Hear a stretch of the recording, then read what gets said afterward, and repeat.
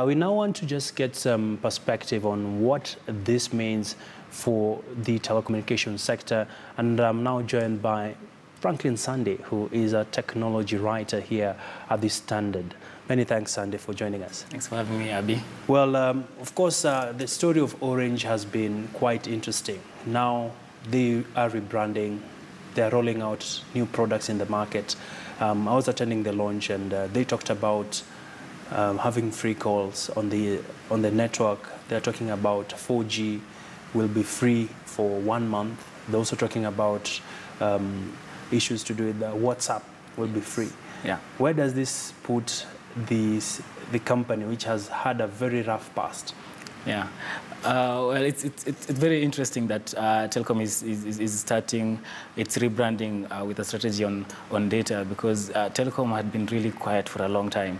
So with the rebranding, it was expected that they'd be coming back with a bang, and it's interesting that they've singled out data and 4G, because they have also launched their 4G network. Previously, it was only Safaricom which had like a dedicated rollout 4G network, but Orange has been Telkom has been testing its own service. So now that it's done the rebranding and the relaunch, we expect it to roll it out to its consumers and sort of stiffen up the competition in the market. All right. Yeah. It seems there's a big scramble for data business, Frank. And of course, just for the benefit of our viewers, of course, Telkom Orange, we know that part of it is owned by the government, if I'm not wrong, 30%. Yes. And 70% was acquired by UK firm, that is Helios. And this was acquired from the French. Yes. And perhaps speaking from a shareholding perspective, how much was this acquisition? And of course, many people are keen to find out how much did they spend in this rebranding? Exactly. Well, Telkom, like you said, it has had a rough background. I mean, in effect, Telkom is, I think, the first telecommunications service provider that we have here in Kenya, that we had in Kenya rather. So it's had a rough patch the past 10 or so years. It's led to number 3 in the market. So it's come with so much cash pumped in, like I think 30 billion shillings to revamp its 4G network, its marketing, to also sort of relaunch its money transfer service, hoping sort of to get some more consumers and build its subscriber base, because the market is really competitive right now, and we also have other players who are coming in. So this is not 10 years ago when Telkom had like the graces of, let's say, Treasury, and also the graces of its loyal consumer base. Times have really changed, and Telkom has realized this, and it's stepping up its game. All right. Yeah. And of course, Frank, they did talk about they'll be shutting down their money service come the 4th of July, if I'm not wrong. And they're talking about upgrading it and rolling out a new platform. Perhaps, what can you tell us about this? Yeah, well, the thing is that all telecommunication service providers have realized that mobile money is sort of the big thing. And the way to sort of scale it up and make it better is to increase functionality, which means opening up to other third-party users. And that's what Telkom is sort of looking to do, sort of open up the APIs to other developers to be able to make applications that consumers can also connect to in terms of using mobile money, so that you don't just transfer money.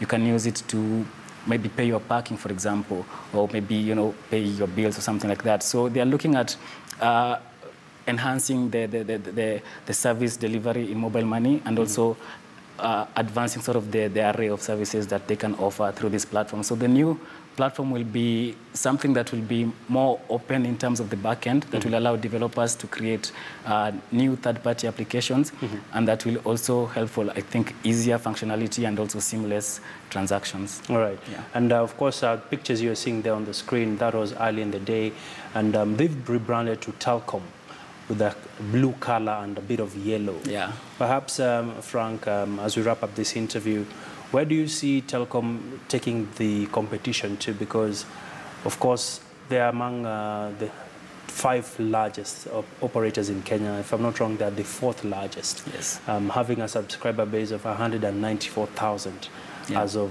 data from the CAK, that is Communications Authority of Kenya. How big is the market that they can perhaps eat out of Safaricom, because Safaricom, of course, controls over 20 million subscriber base. Yeah, yeah. Well, I think it's interesting to look at it in terms of what segment they're going to be big on and what they're going to capitalize on.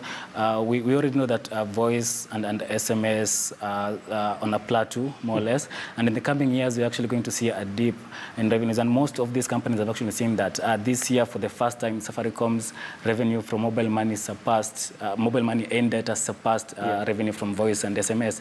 So there's going to be a lot of activity in money transfer, in mobile money, and in 4G.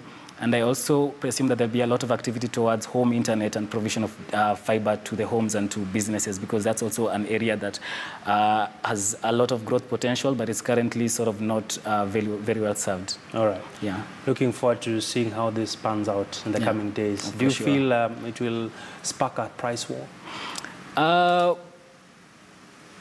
I think so. I think so. I mean, with the way we've seen these activities in the past, when Telkom, first of all, rebranded 10 years ago after France came in, we saw a price war. We saw, sort of a race into the internet market. So, yeah, I don't think it's past the market right now to see like another price wars, because we know prices can come lower, but that's something that we know. So it's not inconceivable. All right. Yeah. I like that. Many thanks, Franklyn Sunday, a writer here at the Standard Media Group. And of course, make sure you get a copy of the newspaper tomorrow. He'll be penning a very interesting piece out of this new development by Telkom Orange. Many thanks, Frank. Thank you so much, Abby. Appreciate your time. Thank you.